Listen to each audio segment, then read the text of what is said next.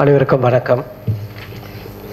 சங்கர அறிவியல் மற்றும் வணிகவியல் கல்லூரியின் முதல்வர் மதிப்புமிகு ஐயா.H. பாலகிருஷ்ணன் அவர்களே, தமிழ்துறையின் தலைவர் எனது இனிய நண்பர் முனைவர் அன்பு சிவா அவர்களே, இன்றைய இந்த மாநாட்டிற்கான நூல் தொகுப்பினை மிக நேர்த்தியாகவும் அழகாகவும் அச்சிட்டு கொடுத்திருக்கக்கூடிய விஜயா பதிப்பகத்தின் நிறுவனர் பெரியவர் ஐயா மு வேலாயுதம் அவர்களே, தமிழ் வளர்ச்சித்துறையின் மேனாள் இயக்குனர் மதிப்புமிகு ஐயா முனைவர் காமு சேகர் அவர்களே, மிக பழம் எழுத்தாளரும் சாகித்ய அகாடமி விருதாளருமான மதிப்புமிகு ஐயா பெரியவர் கவிஞர் புவியரசு அவர்களே, மற்றும் பிற கல்லூரியிலிருந்து வந்திருக்கக்கூடிய பேராசிரியர் பெருமக்களே, ஆய்வு மாணவர்களே, உங்கள் அனைவருக்கும் எனது மலேசியாவின் சார்பிலே அன்பான வாழ்த்துக்களை தெரிவித்துக் கொள்கின்றேன். தமிழ்துறை தலைவர் அன்பு சிவா அவர்கள் நீண்ட நாள் எனக்கு பழக்கமானவர். பல கருத்தரங்களிலே அவரை நேரடியாக நான் சந்தித்திருக்கின்றேன். அதனால் அவருடைய முகம் பரிச்சயமான அறிமுகமான முகம். இருந்தாலும் இந்த கருத்தரங்களை இணைந்து செயல்பட வேண்டும் என்று ஏறக்குறைய ஒரு 5-6 மாதங்களுக்கு முன்பாக என்னிடத்தில் கேட்டிருந்தார்கள். அவர்களுக்கு இசைவை தெரிவித்ததோடு அல்லாமல் ஒவ்வொரு முறையும் அது குறித்த தகவல்களை மின்னஞ்சல் மூலமாகவும் வாட்ஸ்அப் என்று சொல்லக்கூடிய புலனத்தின் மூலமாகவும் என்னோடு பகிர்ந்து அவருடைய நேர்த்தியான வேலைப்பாடுகளை என்னிடத்திலே பங்கெடுத்து அதை சரியாக செய்து வந்தார்கள். திட்டமிட்ட காலத்திலே எண்ணியதாங்கு என்று சொல்லக்கூடிய அளவிலே சரியாக மிக நேர்த்தியாக செய்து முடித்திருக்கின்றார்கள். அவருடைய வெற்றிக்கு அடையாளமாக அவர் ஈன்றெடுத்த 90 பக்க குழந்தை சாட்சி இன்று மிக காலத்துக்கு ஏற்ற சிறந்த பொருண்மையிலே இன்று இந்த கருத்தரங்கு நடந்து கொண்டிருக்கின்றது. தமிழ் இலக்கியங்களில் பன்முக நோக்கு. பெரும்பாலும் இலக்கியம் என்று சொல்லும் பொழுது சங்க இலக்கியத்தை நாம் முதலே தொடர்கின்றோம். அதுதான் நமக்கு நம்முடைய அளவுகோலாகவும் நாம் யார் என்பதை நமக்கே அடையாளம் காட்டக்கூடியதாகவும் முன்னவர்கள் எப்படி வாழ்ந்திருக்கிறார்கள் என்பதை அசை போட்டு பார்ப்பதற்கும் நம்மை நாம் சரிபடுத்திக் கொள்வதற்கும் தடம் பெறலாமல் நடந்து வரக்கூடிய பாதையை முன்னவர்கள் போட்டு கொடுத்ததனால் அந்த பாதையிலே மிக நம்பிக்கையோடும் திறமையோடும் நடந்து வரக்கூடிய சக்தியை கொடுத்த சமூகம் சங்க இலக்கிய சமூகம். அந்த சமூகத்திலே எவ்வளவுதான் நம்ம ஆண் ஆதிக்கத்தை பற்றி அதிகமாக பேசி வந்தாலும் அன்றைய காலத்தில் இருந்தவர்கள் பேசவில்லை. அதை படித்த பிறகு அடுத்தவர்கள் தான் பேசினோம். ஆண் ஆதிக்கத்தின் பயனாக அந்த இலக்கியத்திலே பெண்களை எப்படியெல்லாம் செய்தார்கள், அடிமைப்படுத்தினார்கள், கொடுமைப்படுத்தினார்கள், வேலைக்காரியாக வைத்தார்கள், பரத்தையர் நிலையிலே வைத்து போற்றினார்கள். இப்படியெல்லாம் அதிகமாக அந்த இலக்கியத்தை கற்று படித்த பிறகு நாம் பேசி கொண்ட விஷயம். ஆனால் சங்க இலக்கியத்திலே பெண்களுக்கு கொடுத்த இடம் மிக உயரிய இடமாக இருக்கின்றது. அவருடைய உணர்வுகளை பதிவு செய்திருக்கின்றார்கள். நீங்கள் சங்க இலக்கியத்தில் பார்த்தீர்களானால் 90% பாடல்கள் பெண் குரலாகவும் பெண் மொழியாகவும் தான் இருந்திருக்கிறது என்ற உண்மை படித்தவர்களுக்கு தெரியும். திணைகளாக இருக்கக்கூடிய மருதம், நெய்தல், முல்லை, பாலை என்று இந்த 5 திணைகளிலும் நிலங்களிலும் இருக்கக்கூடிய அந்த வாழ்வாதாரங்களை கொண்டு பொருளீட்டுதல் ஆடவர் கழகு உயிர் என்று சொன்னாலும் கூட பொருளீட்டுதல் காரணமாக பின்னடைவிலே வீட்டிலே இருந்து குடும்பத்தையும் சுற்றாரையும் உறவினரையும் விருந்தோம்பல் செய்து அறம் காத்து வந்த பெண்களை போற்றி புகழ்வதோடு மட்டுமல்லாமல் அவருடைய ஒவ்வொரு உணர்வுகளையும், அது புரர்களாக இருக்கட்டும், இருத்தலாக இருக்கட்டும், இரங்கலாக இருக்கட்டும், ஊடலாக இருக்கட்டும், பிரிவாக இருக்கட்டும், அனைத்து திணைகளிலுமே இருக்கக்கூடிய உணர்வுகளை நீங்கள் அளவெடுத்து பார்த்தீர்களானால் பெண் உணர்வுகள் தான் அதிகமாக இருக்கின்றது. அதுதான் உண்மை. அதற்கு பிறகு வரக்கூடிய அறநூல்களாக இருக்கட்டும், இதிகாசங்களாக இருக்கட்டும், பக்தி நூல்களாக இருக்கட்டும், காப்பியங்களாக இருக்கட்டும், காவியங்களாக இருக்கட்டும், ஆக எல்லா நிலைகளிலும் பெண்ணின் தன்மை உயர்த்தி பிடிக்கக்கூடிய ஒரு சூழலை நாம் கண்டு வருகின்றோம். இலக்கியம் அதுதான் நமக்கு. அதனால்தான் தர்மம் என்பது பெண் வழியாகவும் தாய் வழியாக வர வேண்டும் என்று சொன்னார்கள். தந்தை வழி வீரம் வந்தாலும் தாய் வழி அன்பும் அறனும் பாசமும் கருணையும் நேசமும் இரக்கமும் உயிர்ப்பு இதெல்லாம் தாய் வழி வர வேண்டும். தர்மமும் உடன் வர வேண்டும். தமிழ் மரபுக்கு ஏற்ற நம்முடைய விழுமியங்களையும் தமிழர்கள் வாழ்வாதாரமாக வைத்திருக்கக்கூடிய அந்த நேர்த்தியான உணர்வுகளையும் யார் நமக்கு ஊட்டி வந்தார்கள் என்றால் தாய் ஊட்டி வந்ததாக நம்முடைய இலக்கியத்தின் வாயிலாக அறிகின்றோம். அப்படியாக தான் அந்த பெண் வளர்க்கப்பட்டிருக்கின்றாள். ஆக அதே நேரத்திலே ஆணுக்கு சரி நிகராக கல்வியாளராக பெண்ணை போற்றியிருக்கின்றார்கள். ஔவையார் போன்ற பெண் புலவர்கள் அதிகமாக சங்க இலக்கியத்திலே வாழ்ந்திருக்கிறார்கள், பாடல்கள் பாடியிருக்கிறார்கள் என்பதை பார்க்கும்போது மிக பிரமித்த நிலையிலே அதிசயமாக இருக்கின்றது. அறியாத அந்த மக்கள் 2500 ஆண்டுகளுக்கு நாம் இப்பொழுது நாகரிக உலகத்தில் இருந்து கொண்டு உலகத்தை மிஞ்சுகின்றோம் என்று சொல்லிக் கொண்டிருக்கக்கூடிய இந்த சூழலிலே 2000-3000 ஆண்டுகளுக்கு முன்பு வாழ்ந்த அந்த மக்கள், அதற்கு முன்னாக நாம் பார்க்கக்கூடிய கல்வெட்டுகளிலும் இன்ஸ்கிரிப்ஷன் என்று சொல்லக்கூடிய அத்தனை கீர்த்திகளிலும் மெய்கீர்த்திகளிலும் பார்த்து வருகின்றோம். இதெல்லாம் பார்த்து பழக்கப்பட்ட கல்வெட்டுகளிலே அந்த பதிவுகள் இருக்கின்றன. அவர்கள் எழுத்து வரி வடிவங்கள்லாம் மாறி இருப்பதாக நாம் பார்க்கின்றோம். பிராகிருத மொழியிலிருந்து மொழி மாற்றம் வரும்போதெல்லாம் இந்த கூட்டெழுத்தெல்லாம் வரும்போது மிக நாம் இப்போ அயர்ந்து போகின்றோம். இதெல்லாம் இன்னொரு உலகத்துக்கு சொந்தமான ஒரு மக்கள் வாழ்ந்திருக்கிறார்கள் போலும் என்ற உணர்வு இப்பொழுது நமக்கு தோன்றுகின்றது. சங்க இலக்கிய மக்கள் நம்ம மக்களா என்ற ஒரு கேள்வி நமக்கு, நாம் அவருடைய வழி தோன்றல்களா, மரபணுக்கள் சார்ந்தவர்களா என்றெல்லாம் இப்பொழுது நமக்கு கேட்க, அது எப்படி அப்படி ஒரு உலகத்திலே வாழ்ந்து கொண்டிருப்பார்கள்? ஐயா அவர்கள் சொன்னார்கள், வணிகவியலில் இருப்பதனால தமிழை தாய்மொழியாக இருக்கின்றதால் ஆர்வமோடு படிக்கின்றேன். என்ன இல்லை அந்த இலக்கியத்திலே நீங்கள் தேடி பாருங்கள். பார்க்காத காரணத்தால் நாம் இல்லை என்று சொல்கின்றோம். இல்லை என்று சொல்வதற்கு ஒன்றுமே இல்லை அந்த இலக்கியத்திலே. தேடி பார்த்தால் அத்தனையும் தெரியும். மனித உணர்வுகளை பதிவு செய்வது வேற விஷயம். அது மனிதனோட வாழ்ந்த ஒரு உணர்வு. இயற்கையை போற்றும் தன்மையை பார்க்கின்றோம். மனித நேயம் என்று ஒரு மனிதன் அடிபட்டுக்கிறதா அவனுக்கு உதவி செய்தால் மனித நேயம் என்று பெருமையாக சொல்லிக்கின்றோம். வாட்ஸ்அப்பிலும் வீடியோவிலும் போட்டு உலகம் முழுவதும் பறைசாட்டுகின்றோம், நான் அந்த மனிதனுக்கு ஆட்டோ டிரைவருக்கு உதவி செய்த மருத்துவமனையிலே கொண்டு சேர்த்தேன் என்று அப்பொழுதே பாடியிருக்கின்றார்கள். மனித நேயத்தை 4ஆக பிரித்து பார்த்திருக்கின்றார். மனிதனுக்கு மனிதன் செய்வது மட்டும் மனித நேயம் கிடையாது. வள்ளலார் சொல்லியது போல, வாடிய பெயரை கண்ட பொழுதெல்லாம் வாடி நின்றேன் என்று சொன்னது போல, மனிதனுக்கு சரிநிகர் மனிதன் செய்வது மட்டும் மனித நேயம் கிடையாது. மனிதன் இயற்கைக்கு செய்த அத்தனை சான்றுகளையும் பதிவு செய்திருக்கின்றார்கள். இயற்கையை எவ்வாறு அவர் பார்த்தார்கள், எவ்வாறு போற்றினார்கள், தெய்வமாக இயற்கையை போட்டிருக்கின்றார்கள். பறவைகளுக்கும் உணவிட்டு மகிழ்ந்திருக்கிறார்கள். உணவிட்டது மட்டும் கிடையாது, மகிழ்ந்திருக்கின்றார்கள். அவர்களுடைய பறவையாக இருந்தாலும் சரி, புள்ளினமாக இருந்தாலும் சரி, மிருகங்களாக இருந்தாலும் சரி, தாவரமாக இருந்தாலும் அத்தனையும் மனித உறுப்புகளுக்கும் உடல் கூறுகளுக்கும் மனித அழகுகளுக்கும் மனித உணர்வுகளுக்குமாக அவர்களை பங்கிட்டு அவர்களை ஒப்புமை பார்த்திருக்கின்றார்கள். ஒவ்வொரு அந்த மிருகத்தினுடைய நிகழ்வு பாடல்களிலே வரும். சங்க இலக்கியத்திலே யானை களிரும் பிடியும் இணைந்து ஒரு இடத்தில் இருக்கையிலே ஒரு குட்டையிலே நீர் இருக்கின்றது. அந்த நீர் பார்க்கின்றது. ஒரு யானைக்கு, ஆண் யானைக்கு போதாது அந்த நீர். அதோடைய உடல் பருமனுக்கு பார்த்தால், பெரிய உருவத்துக்கு பார்த்தா அந்த ஒரு உறிஞ்சில் அப்படி எடுத்துரும். கூட தன்னுடைய துணை இருக்கின்றது. துணைக்கும் நீர் தாகம் ஏற்பட்டிருக்கின்றது. இப்ப துணையை காப்பாற்றி ஆகணும். நம்ம இப்ப செய்யறதெல்லாம் அதிசயம் கிடையாது. மனைவியே இல்லாத காப்பது என்பது கடமை என்ற உணர்விலே காத்து வருகின்றோம். இது இல்லைன்னா குறை கூற உலகம், நீ என்ன மனைவி பார்க்க முடியும். ஆனா அந்த உயிருக்கு என்னங்க தெரியும், அந்த யானைக்கு என்னங்க தெரியும்? அதை அவன் புலவன் பாடுகின்றான். அந்த யானை என்ன செய்கின்றது என்றால், போய் முதல்ல இதை விட முடியாது. தன்னுடைய துணையை போய் விட்டோம் அப்படின்னா இது தியாக உணர்வில் நமக்கு நீர் கொடுக்க வேண்டும் என்பதற்காக, குடிக்காமலே வந்துவிடும் என்பதற்காக முதலிலே ஆண் யானை போகின்றது. போயிட்டு அந்த சின்ன குட்டையில் இருக்கக்கூடிய தண்ணீரை வாய் வைத்து தும்பி கையை வைத்து குடிப்பது போல பாசாங்கு செய்கிறது. குடிப்பது போல பாசாங்கு செய்கிறது. குடிக்கவே இல்லை, ஆனால் பார்ப்பதற்கு குடிப்பது போலே உறிஞ்சுவது போலவே தெரிகிறது. வந்தது. பிறகு பெண் யானைக்கு வாய்ப்பு கொடுத்தது. அது போய் முழுமையாக குடித்து விடுது. ஏனென்றால் அது நம்முடைய துணை குடித்தாகிவிட்டது, தாகம் தீர்ந்து விட்டது, எஞ்சி இருப்பது எனக்கு என்ற உணர்விலே அது பாடியது. இது யார் சொல்லிக் கொடுத்ததுங்க? ஒன்றுமே கிடையாது. இதை நம்ம இலக்கியத்தில் பார்க்கணும். ஆனால் இன்றைய மாணவர்கள் அதை படிக்கும் போது இது ஏதோ பாட்டி கதை, தாத்தா கதை பேசுற மாதிரி இருக்கு. அவங்களுக்கு இப்படிலாம் இருக்குமா அப்படின்னு கேட்கிறாங்க. அதை எப்படி மனிதன் உற்று நோக்கி இருப்பான்?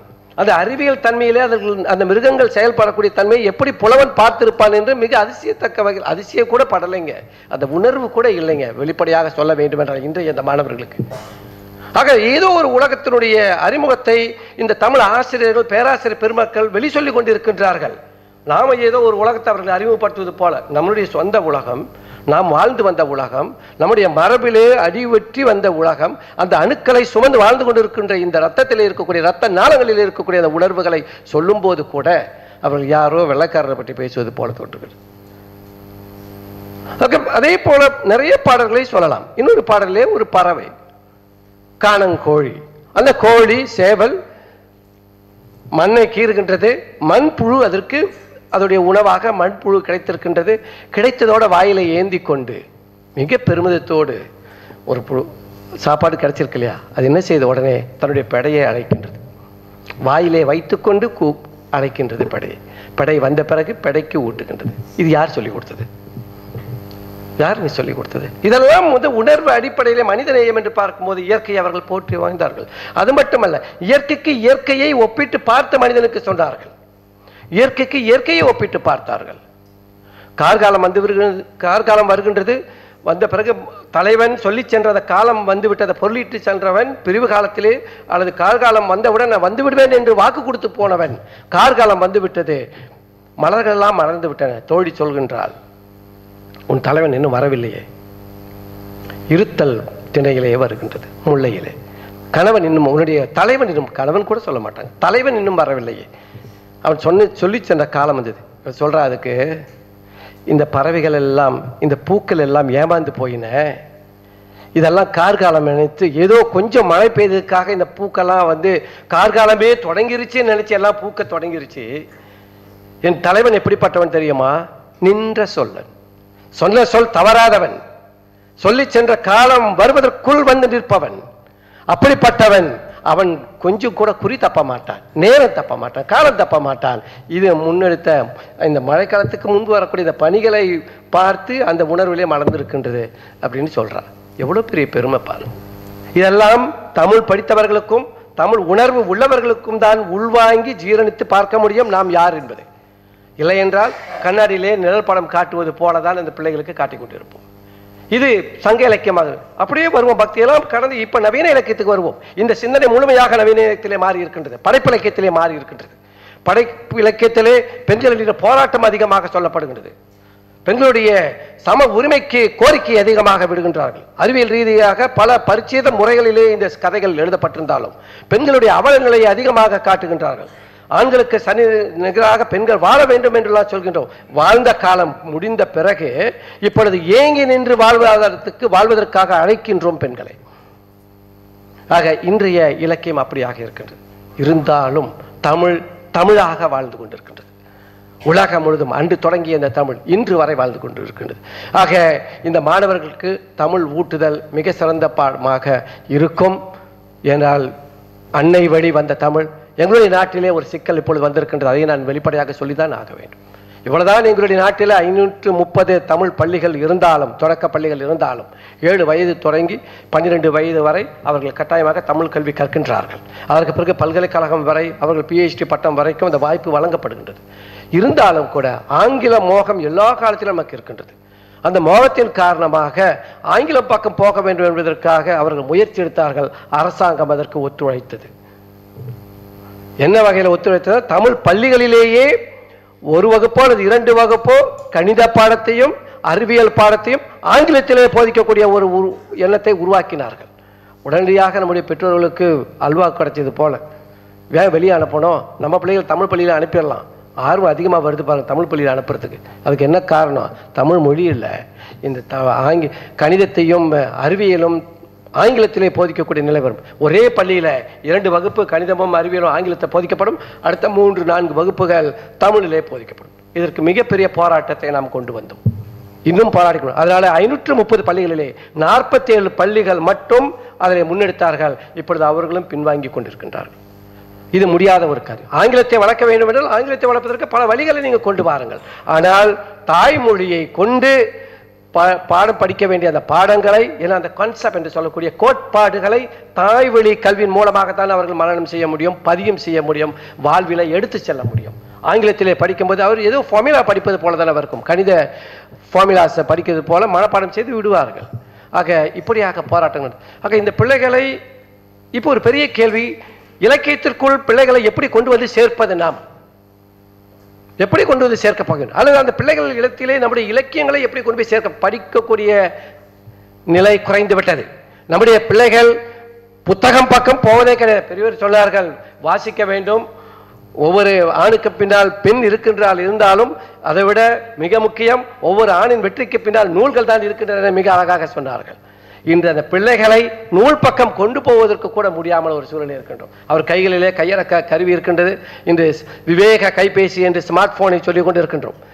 கம்ப்யூட்டர், கணினி எல்லாமே அவர்கள் கையிலே இருக்கிறது. உலகத்தை கையிலே வைத்துக் கொண்டிருக்கின்றார்கள் என்று பெருமையாக நாம் சொல்கின்றோம். நம்மை விட மிஞ்சியவர்கள், நம்மை விட அறிவில் சிறந்தவர்கள், நம்மை விட இந்த உடனே சொன்ன உடனே தட்டி எடுத்து அதனுடைய விளக்கத்தில் அத்தனையும் பார்த்து விடுகின்றார்கள், படத்தோடு பார்க்கின்றார்கள் என்று சொல்கின்றோம். ஒண்ணுமே இல்லைங்க. அது கூட நம்மளுடைய நம்பிக்கை. நம்ம பிள்ளைகள் இப்படி இருக்கிறாங்க அப்படின்னு ஆய்வு எடுத்து பார்க்கும்போதுதான் தெரிகின்றது அவர்கள் உலகத்தை எப்படி பார்க்கின்றார்கள் அவருடைய கைபேசியிலே என்று. நாம் நினைப்போம் நம்ம இடத்திலே இருந்தால் நமக்கு இருக்கக்கூடிய சிறு அறிவை வைத்துக் கொண்டு அடுத்ததை எப்படி பெருக்குவது, நம்முடைய எண்ணங்களை எப்படி விசாலப்படுத்துகிறது, நம்முடைய கருதுகோள் குறுகி இருக்கிற நிலையிலே அதை விரிவாக்கம் செய்வது எப்படி, அடுத்த ஒப்பீட்டு துறைகளை வைத்து பார்ப்பது எல்லாம் என்று நமக்கு இயற்கையாக இருக்கக்கூடிய அறிவின் மூலமாக பார்க்க முடியும். ஆனால் அதை விட மிகப்பெரிய அறிவு பெற்ற இந்த பிள்ளைகள் இப்பொழுது அவர்களுக்கு தேவையான கூறுகளை மட்டும் தான் அதிலே பார்க்கிறார்கள் என்பது உண்மை.